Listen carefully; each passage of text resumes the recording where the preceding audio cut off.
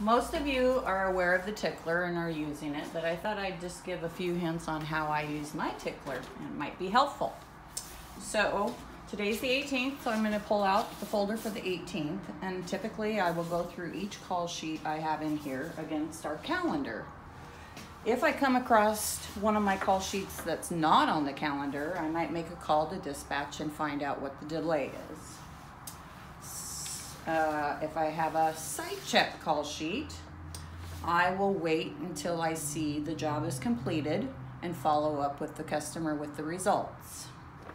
If the site check still hasn't been done, I will just move it to the next day, and I'll do that every day until I see that that's been done.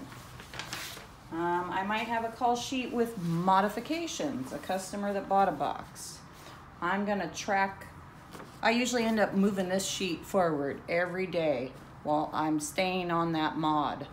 Is it completed? If it's completed, I'm gonna call Debbie, I'm gonna call the customer, and we're gonna get the box delivered. Another thing, I might have a customer that ordered multiple boxes on different days. So I submitted it on one call sheet. Box 1 we delivered on the 16th. So I see that was successful, but box 2 is until the 25th. So I'm gonna move that to the 25th to make sure the job is complete.